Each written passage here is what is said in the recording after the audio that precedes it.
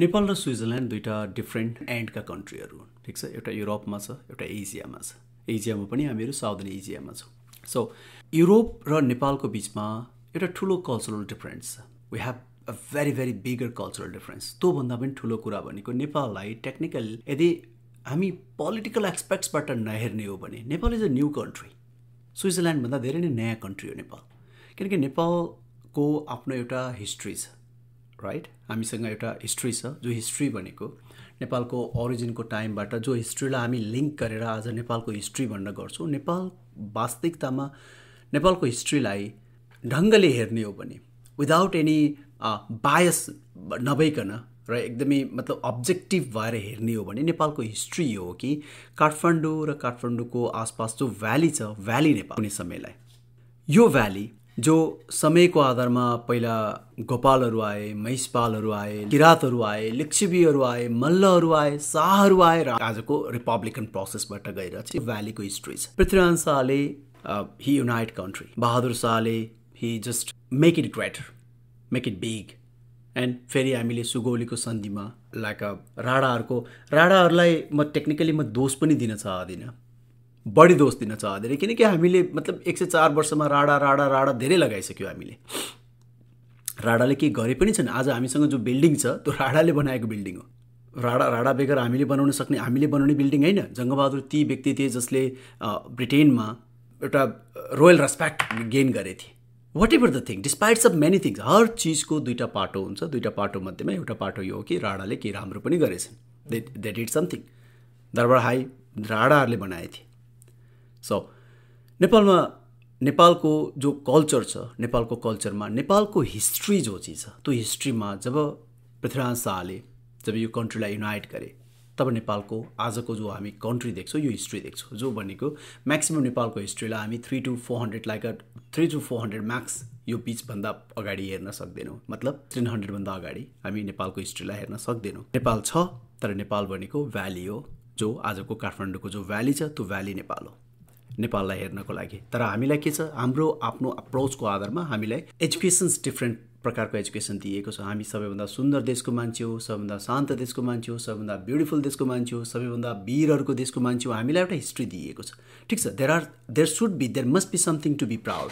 तर how long we need something rather than that, right. हामीलाई योभन्दा अर्को एउटा पहिचानको खाँचो छ, र जो पहिचान हामी बिल्ड गर्न सक्छौँ त्यो हिसाबमा अब हेर्ने कुरा हुन्छ। स्विजरल्यान्ड जसको मतलब अ भेरी मेडिभल एराबाटको हिस्ट्री छ।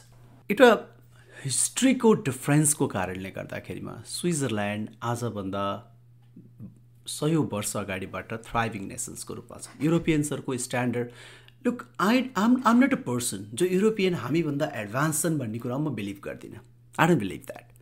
तर म केमा बिलिभ गर्छु भन्दा they have a different thought process than us. हामीभन्दा फरक थट प्रोसेस छ, यो कुरामा बिलिभ गर्न सकिन्छ। किन, जब तपाईँ नेपालको हिस्ट्रीमा जानुहुन्छ अडियन्सलाई लाग्न सक्छ कि the topic is like a Nepal र स्विजरल्यान्डको विषयमा कुरा छ and Hee gone through the history. Now we are still into it. 2224 राज्य थिए, जो 2224 राज्यमा ट्याक्सको नाममा काँक्रो लिएर गएर थिए, लौका लिएर गएर थिए, घेरोला लिएर गएर थिए। We have a different taxation system because those 2224 राज्य कुनै ठुला थिए, कुनै यति साना थिए कि जसले वास्तविकतामा एग्रिकल्चरल ट्याक्सको रूपमा काँक्रो र घेरोलाई ट्याक्सको रूपमा लिइरहेको थिए। एउटा गाउँ जस्ता पनि राज्य थिए। यो के अगाडिको कुरा हो, जस्ट फ्यु हन्ड्रेड्स एगो। जब यो फ्यु हन्ड्रेड्स एगो जब संसारमा वर्ल्डले धेरै कुराको इन्भेन्ट गरिसकेको थियो, हामी यहाँ थिएनौँ। We where into the ब्याकलुम्स, right. नेपालमा जो नेपालको आदिवासी जनजाति जो थिए, ती आदिवासी जनजातिभन्दा पछि लाइक ती आदिवासी जनजाति जो पनि थिए, जो आफ्नो ठाउँमा थिए, योभन्दा बेगर नेपालको इतिहासमा आर्यन्स इन्भेजन जस्तो देखिन्छ। आर्यन्स इन्भेजन यानि कि इन्डियाबाट आएका आर्यन्सहरू जो छन्, आजका जो बाहुन क्षेत्री हामी भन्छौँ, यी आर्यन्सहरू अथवा alpha आर्यन्सहरू what ever both kind, सबै all are not Aryans. So जब यिनीहरू माइग्रेन्ट भएर जब आए नेपालको जमिनमा, जो आजको नेपालको जमिनमा, त्यो बेलाको नेपालको जमिन होइन, नेपालको जमिनमा आए, यिनीहरू आउँदै गर्दाखेरिमा यिनीहरूले आफूसँग कल्चर लिएर आए। यो कल्चर लोकलको कल्चरसँग फ्युजन भयो र एउटा नयाँ कल्चर डेभलप भयो, जसलाई सेटल गर्ने काम पृथ्वीराज शाहले गरे। किनकि त्यो बेलामा मात्र अर्बन जो डेभलप प्लेस थियो एन्ड इट वाज अर्बन त्यो मात्र काठमाडौँ थियो, जसलाई आजको जो त्यो बेलाको नेपाल थियो आजको काठमाडौँ, इट वाज अर्बन। वास्तवमा त्यो बेला नै काठमाडौँ नै थियो नेम टेक्निकली। सो यो जो अर्बन थियो, यो अर्बन पृथ्वीनारायण शाहले जितेपछि नेपालको क्यापिटल बन्यो र शाहवंशी राजाहरूको राज सुरु भयो। शाहवंशी राजाहरूको राजमा शाहवंशी राजाको रूपमा नेपालको लाइक यसलाई ब्याड लक भन्ने अथवा नेपालको दुर्भाग्य भन्ने, त्यसलाई जे पनि भन्न मिल्छ। नेपालको दुर्भाग्य यो थियो कि पृथ्वीनारायण शाहको कान्छा छोरा थिए बहादुर शाह। बहादुर शाह धेरै नै शक्तिशाली थिए, तर बहादुर शाहलाई कहिले काठमाडौँ आउन अलमोस्ट दिएन भने नि हुन्छ। त्यसले गर्दा बहादुर शाहको बढीभन्दा बढी जीवन लडेरै गयो, बाहिरै लडेर गयो। त्यसले गर्दा देश ठुलो भयो, हामीले आफूलाई इन्लार्ज गर्न सक्यौँ, बढाउन सक्यौँ, लाइक अरू देशलाई, वरिपरिको देशहरूलाई युनाइट गर्न सक्यौँ हामीले। तर बहादुर शाहभन्दा पछाडि सायद नेपालको राजनीति शाहवंशी राजामा टेक्निकली जो एउटा महान राजा जन्मिए एकैपटक महेन्द्र जन्मिए। धेरै नराम्रो लाग्न सक्छ महेन्द्रलाई महान राजा भन्दा। महेन्द्र महान राजा थिए। नेपालको डेभलपमेन्टको हिस्ट्रीलाई हेर्ने हो भने जति पृथ्वीनारायण शाहले गरे, पृथ्वीनारायण शाहभन्दा पछाडि कसैले पनि त्यति कुरा गरेछन् जति पृथ्वीनारायण शाहभन्दा पछि एकैपटक राजा महेन्द्रले केही गरेछन्। त्यसपछि राजा वीरेन्द्र भए। राजा वीरेन्द्रको परिवार नै हत्या भएको कारणले गर्दा हामी राजा वीरेन्द्रलाई अझै ग्रेटर इम्पोर्टेन्सको रूपमा हेर्छौँ, किनकि हाम्रो सेम्पेथी छ राजा वीरेन्द्रको फ्यामिलीसँग। शाहवंशी राजाको बिचमा एकदमै ठुलो एउटा जेनेरेसन आयो, जो जेनेरेसनले केही पनि गरेन, डु नथिङ टाइप भयो। यही डु नथिङको बेलामा शाहवंशी राजाहरूमा के भयो भन्दा रानीहरू शक्तिशाली हुन गए। रानी शक्तिशाली हुँदै गर्दामा भाइ बहादुरहरू शक्तिशाली भए। त्यही बिचमा के भयो भन्दा राणा उदय भए। राणाहरू यति शक्तिशाली भए, तर राणा शक्तिशाली हुँदै गर्दा पनि यहाँ एथिकल प्याटर्न छ। एथिकल प्याटर्न के थियो? राणा शक्तिशाली हुँदै गर्दा पनि यिनीहरूले राजालाई हटाएनन्, बरु आफूलाई श्री 3 राखे, 2 श्री घटाएर आफूलाई श्री 3 राखे र they try to do something, like केही डेभलपमेन्टको कामहरू गरे, किनकि यिनीहरू ब्रिटिससँग क्लोजली ब्रिटिससँग नजिक थिए। ब्रिटिससँग नजिक भएको कारणले, इस्ट इन्डिया कम्पनीसँग नजिक भएको कारणले गर्दा they try to do something. नेपालको कल्चरल यति नै हो। त्योभन्दा बेगर नेपालमा आजको दिनमा यदि राणाहरूले बनाएको स्ट्रक्चर्स नहुने हो भने र भीमसेन थापाले बनाएको धरहरा जो टाइम लडी आजको स्ट्रक्चर्समा आएछ, तर यदि त्यो बेलाको स्ट्रक्चर्स नहुने हो भने नेपालमा स्ट्रक्चर्स के छ जसको लागि हामी नेपाललाई चिन्न सक्छौँ? Think we don't have any structures. अब योभन्दा ठुलो कुरा, ट्रिकी चिज के छ भन्दा मैले होइन भने नि आइडेन्टिटीको कुरा गर्दै गर्दामा स्विजरल्यान्डको आइडेन्टिटी जो चिज छ, स्विसको आइडेन्टिटी हो, दे आर स्विस। तिनीहरूसँग सलिड आइडेन्टिटी छ। हामीसँग आइडेन्टिटी छैन। We have crisis. हामीसँग क्राइसिस छ। हामीसँग क्राइसिस के छ भन्दा हामीलाई पोलिटिकल्ली डिभाइड गरियो।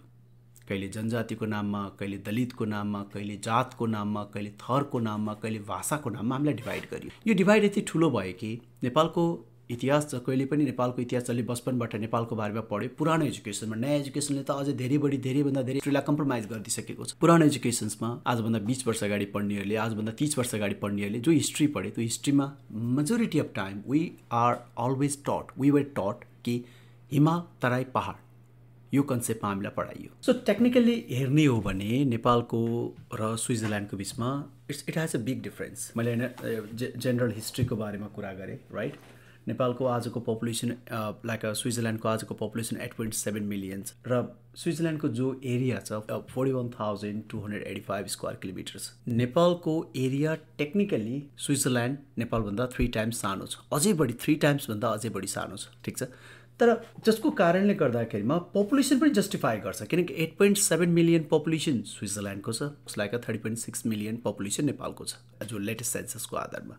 यदि यो पपुलेसनको हिसाबमा हेर्ने हो भने पनि जब स्विजरल्यान्ड नेपालभन्दा 3 टाइम्स सानो छ भने 8.7 मिलियन पपुलेसनलाई ग्रसली 9 मिलियन राख्ने हो भने 27 मिलियन पपुलेसन हुन्छ यदि नेपालको एरिया लिने हो भने स्विजरल्यान्डले, करेक्ट? टेक्निकली त्यसको बावजुद जो जिडिपी छ स्विजरल्यान्डको $841 बिलियन को जिडिपी छ, रेसेट जो प्रोभाइडेड डेटाको आधारमा, र पर क्यापिटा इन्कम 92,400 समथिङ छ। र यसको कम्पेरिजनमा नेपाललाई हेर्ने हो भने नेपालको जिडिपी 39 बिलियन छ, जो 40 को आसपास रहिरहन्छ। 1293 नेपालको पर क्यापिटा इन्कम छ। सोच 1293 पर capita इन्कमबाट how you take them to 92,000 possible छ?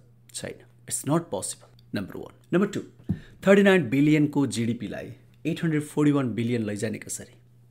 रियल क्वेसन्स यहाँ आउँछ। अब यो क्वेसन्सको लागि 3टा फ्याक्टर इम्पोर्टेन्ट छ। मैले भने नि मैले कन्ट्रीको इन्ट्रोडक्सन्सबाट कुरा सुरु गरेँ, हाम्रो हिस्ट्रीबाट। हाम्रो हिस्ट्रीमा we are new country technically. मेडिभल एराबाट स्विजरल्यान्डको history म टेक्निकली यसरी बुझौँ कि स्विजरल्यान्डको हिस्ट्री नेपालको भन्दा लामो छ। तर नेपालको हिस्ट्री के छ त? नेपालको हिस्ट्री लामो छ, नभएको होइन। तर जसलाई आज हामी जसलाई नेपाल भन्छौँ त्यसको हिस्ट्री लामो छैन। यो युनाइटेड नेपालको जो हिस्ट्री छ यसको हिस्ट्री लामो छैन, किनकि यसको हिस्ट्रीमा धेरैभन्दा धेरै हिस्ट्री जोडिएको छन्। खस डाइनेस्टी, यो डाइनेस्टी, त्यो डाइनेस्टी गरेर धेरैभन्दा धेरै हिस्ट्री जोडिएको छ। र सानो छोटो समयमा नेपाल वास्तविकतामा टाइम एन्ड अगेन नेपालको पोलिटिकल अप्स एन्ड डाउन छ। पोलिटिकल अप्स एन्ड डाउन यो अचम्मको एउटा रोचक चिज छ। नेपालको political ups down it's very very fundamental. यो आजको चिज होइन, नेपालको लाइफ टाइम हिस्ट्री नै यस्तो छ। आज आएर नेपालमा प्रधानमन्त्रीको लागि, मुख्यमन्त्रीको लागि अथवा कुनै एउटा चिजको लागि पोलिटिकल अप्स डाउन चलिरहेछ। पहिला पनि यो चलिरहेको थियो। नेपालको प्रधानमन्त्री कहिले पनि स्टेबल छैन, जहिले पनि अनस्टेबल छ। सबैभन्दा लामो समय रुल गरे प्रधानमन्त्रीको रूपमा भीमसेन थापाले। It was and Hee try to do something good. तर त्यो समय थियो, त्यो कुनै एउटा समय थियो। That was like a very world time, right? That's been quite hundreds of years अगाडिको कुरा भयो। तर टेक्निकली नेपालमा कहिले पनि एउटा स्टेबिलिटी छैन, किनकि 1748मा नेपाल युनाइटेड हुन सुरु गरेको थियो र 1768मा पृथ्वीनारायण शाहले नेपाललाई okay it's the kingdom of Nepal भन्ने एउटा युनाइटेड नेपालको एनाउन्स गरेको थियो। 1768बाट आजसम्म it's been quite like a 300+ year.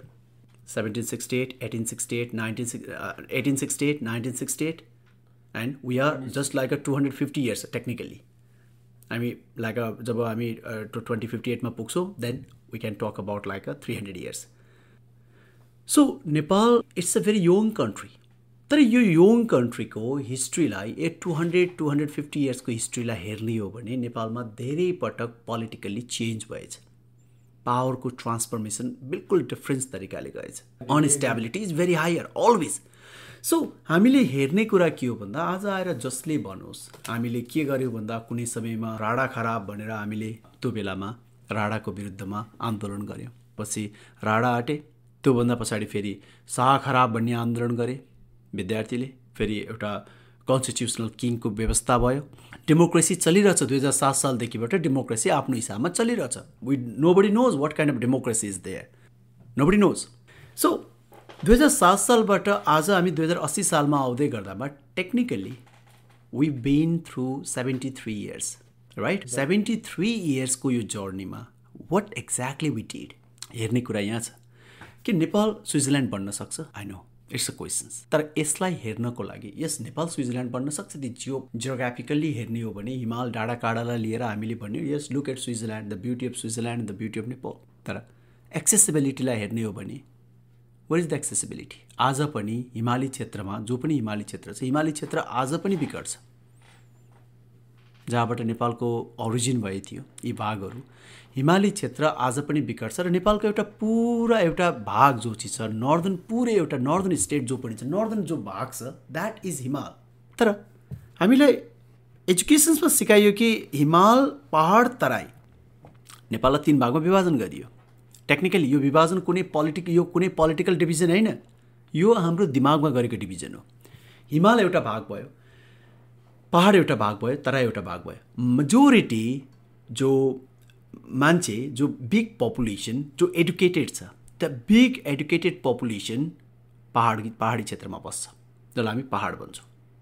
जो हिमाल र तराईको बिचमा छ त्यो पहाडी क्षेत्रमा सबैभन्दा बढी मेजर एडुकेटेड पपुलेसन बस्छ। सबभन्दा प्रोग्रेसिभ पपुलेसन यही हो।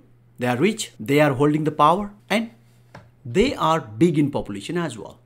तर यहाँ अचम्मको चिज के छ भन्दा हामीलाई we really don't know pretty much of the हिमाली क्षेत्र। हामीलाई हिमाली क्षेत्रको बारेमा थाहा छैन। कुनै पनि पहाडी क्षेत्रको, पहाडी अथवा मधेसी मूलको जो तराई र पहाडी क्षेत्रको कुनै पनि नेपालीलाई उठाउनुहोस् and ask them do you know हिमाल? दे डोन्ट नो हिमाल, वी डोन्ट नो। अब हामीले जहिले पनि के गर्यो भन्दाखेरिमा हाम्रो हेर्ने जो पोलिटिकल जो हेर्ने तरिकाको कारणले गर्दा हिमाल कहिले पनि हाम्रो एक्सेसमा परेन। किनकि पहाडले ती पहाडियाहरू जोसँग एक्सेसिबिलिटी थियो, जोसँग रिचनेस थियो, जोसँग एजुकेसन थियो, जोसँग एक्सेस थियो, तिनीहरू पहाडबाट यति तङ्ग आइसकेको थियो कि पहाडबाट तिनीहरू सिटीमा आए and they settle down there. पहाड आज खाली छ, पहाडको जमिन बन्जर छ, पहाड खाली छ, पहाडमा केही पनि छैन। एन्ड हामीसँग एउटा मेन्टालिटी, यो जो मेन्टालिटी जसले हामीलाई हामी भन्न दिँदैन त्यो हो educations. We are very pathetic and poor in terms of educations. हामीसँग एजुकेसन छैन, ठिक छ। अब 3टा चिजलाई इक्वल्ली हेर्नुपर्ने हुन्छ। एउटा कल्चर जसले स्विजरल्यान्डलाई स्विजरल्यान्ड बनाउँछ, लुक एट देयर हाउस, तिनीहरूको घरहरूलाई हेर्नुहोस्, they have still the same kind of house, same type of house जो तिनीहरू आजभन्दा 200 वर्ष अगाडि, 500 वर्ष अगाडि, 1000 वर्ष अगाडि हुन्थे, 2000 वर्ष अगाडि बढी हुन्थे। They have still the same mechanism into their house. तिनीहरूको घरको टाइप त्यही नै छ। They just they been like a इभोल्युसन्स, केही कुरा चेन्जेस आयो, they do have the इभोल्युसन्स, but they are still into the same thing. यो मात्र स्विजरल्यान्डमा होइन, ग्लोबल कन्टेक्स्टमा मेजोरिटी अफ कन्ट्री, यदि एसियन नेसन्सलाई छोड्ने हो भने बाँकी जति पनि नेसन्स छ जो आज डेभलप क्याटेगोरिजमा बसेछन्, तिनीहरूको घरको टाइप, तिनीहरूको कल्चरल एडाप्टेबिलिटी सेम छ। They haven't been change. United स्टेटमा आज पनि काठकै घर बनिरहेछ, अथवा मतलब मोस्ट अफ द वेस्टर्न कन्ट्रीमा आज पनि घर काठबाटै बनिरहेछ। They are using it.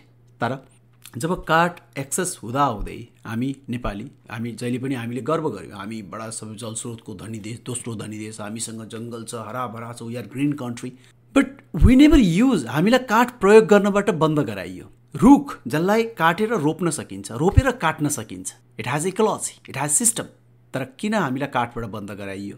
यी चिजहरू हामी अलग अरू पोडकास्टमा कुरा गर्न सक्छौँ। जति पनि चिज छ, we been the play ground, हामी कल्चरल प्ले ग्राउन्ड भयौँ, हाम्रो कल्चर डेमोलिस्ट भयो। हामी मध्येमा कोहीसँग कल्चर छैन। आज हामी जो पनि कपडा, हामी हाम्रो आफ्नो पहिचानको कपडा लगाइरहेछौँ, कपडा कल्चर होइन। Culture is how you living, र त्यसलाई इम्प्रोभाइज गर्नु कल्चर हो। म कपडा लगाएर आजको दिनमा म दौरा सुरुवाल लगाएर मेरो लागि फिजिबल होला नहोला मलाई थाहा छैन। आज दौरा सुरुवाल बिहेमा लगाउने कपडा बनेछ। जो कपडा हाम्रो पहिचान थियो त्यो हाम्रो बिहेमा लगाउने कपडा बन्यो। हामी बिहेमा शानसँग लगाउँछौँ त्यो कपडालाई। पार्टी क्लथ बन्यो, like it's like a party dress. जो राष्ट्रिय पहिचान थियो त्यो अब पार्टी ड्रेस बन्यो। Technically it's a party dress. दारू खानलाई हामी कपडा लगाएर गइरहेछौँ, दौरा सुरुवाल टोपी दारू खान लगाएर गइरहेछौँ। Number 1 is culture. त्यो कल्चरको कारणले गर्दा Swiss are still into their culture. तिनीहरू आज पनि स्टिक टु देयर कल्चर, तिनीहरू आफ्नो कल्चरमा छन्। कल्चरमा भएको कारणले गर्दाखेरिमा त्यो कल्चर जसलाई पोलिटिकल्ली कहिले पनि इन्फ्लुएन्स गरिएन अथवा पोलिटिकली टच गरिएन, because the people's are still very powerful. गर्न सकिएनको मिनिङ अलिक फरक होला, होइन, गरिएन, बिकज त्यहाँको गभर्मेन्टले कहिले पनि यो इन्फ्लुएन्स गर्ने काम गरेन। नम्बर 1। नम्बर 2, स्विस मेन्टालिटी जो चिज छ, Swiss mentality the mentality of equality, that's a big thing. हामी कहाँबाट ल्याउँछौँ इक्वालिटीको मेन्टालिटी? किनकि हामी त एडुकेटेड छैनौँ, राइट? जबबाट इन्डियामा इस्लामको इन्भेजन सुरु भयो, आफ्टर इस्लाम इन्भेजन इन्डियामा ब्रिटिस आए। नेपालको हिस्ट्री त वास्तविकतामा ब्रिटिस पछाडि नेपालको हिस्ट्री प्रायः सो धेरै जो पनि हिस्ट्री हामी आजको दिनमा बोलिरहेछौँ, इट्स लाइक अराउन्ड इन्डियामा ब्रिटिस आउने बेलाको हिस्ट्री हो यो। So for last 300 years we are not educated.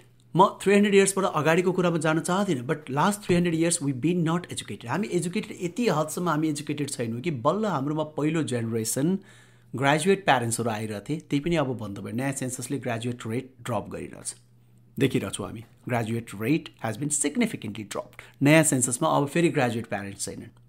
किन? पहिलो जेनेरेसन ग्रेजुएट प्यारेन्ट्स आए एन्ड देन गन। त्यही ग्रेजुएट प्यारेन्ट्सको बच्चा बच्ची हुन् जो आज अब्रोडमा गएर सेटल भइरहेछन्। फेरि अब ग्रेजुएट प्यारेन्ट्स जाँदैछन्, दे आर गन। इन्डेन्जर स्पेसिसको जस्तो गरी दे आर गन। एजुकेसन्स, हामीमा कहिले पनि एजुकेसन छैन। एजुकेसन नहुनाको कारणले गर्दा हामीले प्रायोरिटाइज के गर्यो भन्दा हामीले त्यही कुरा प्रायोरिटाइज गर्यो जो हाम्रो नाइबरले गराए अथवा जो फरेन कन्टेक्स्टमा जो कुरा प्रायोरिटाइज भयो। किनकि सबैले भने कमर्समा राम्रो छ, सबै कमर्स पढ्न गए, nobody knows what they doing. आजको दिनमा सबै स्ट्रिममा गइरहेछन्, तर हामी भइरहेछौँ कि we are just being a labour, हामी म्यानिपुलेटेड लेबर। त्यो जो होस्, किनकि यसको फलानाको घरमा फलानाको छोराले मेडिकल साइन्स पढ्न थाल्यो भनेपछि हामी सोध्छौँ कि that person is very big, like he is a very intellect, he is very genius. No, and of the day that medical science पनि त एउटा स्टडी हो। द्याट इज जस्ट लाइक एउटा सब्जेक्ट हो, 5-6 इयर्सको स्टडी हो। मेडिकल साइन्स पढ्ने विद्यार्थी र पपुलेसन स्टडिज पढ्ने विद्यार्थीको बिचमा डिफ्रेन्स के छ? बस दिस इज द माइन्डसेट। हामीले माइन्डसेटै के गरिदियो भन्दा मेडिकल साइन्स पढ्नलाई चाहिँ जिनियसले मात्र मेडिकल साइन्स पढ्न सक्छ र लुजरले पपुलेसन पढ्छ अथवा लुजरले हिस्ट्री पढ्छ अथवा लुजरले ल्याङ्ग्वेज पढ्छ अथवा नेपाली लिटरेचर लिएर पढ्नेको त वास्तविकतामा नेपालमा इज्जत पनि छैन। कसैले प्यारेन्ट्सले भन्दा पनि भन्दैन होला कि मेरो छोराले मेरो छोरीले नेपाली लिटरेचरमा ग्रेजुएसन गर्दैछ। No, they are not going to talk about it. They feel same.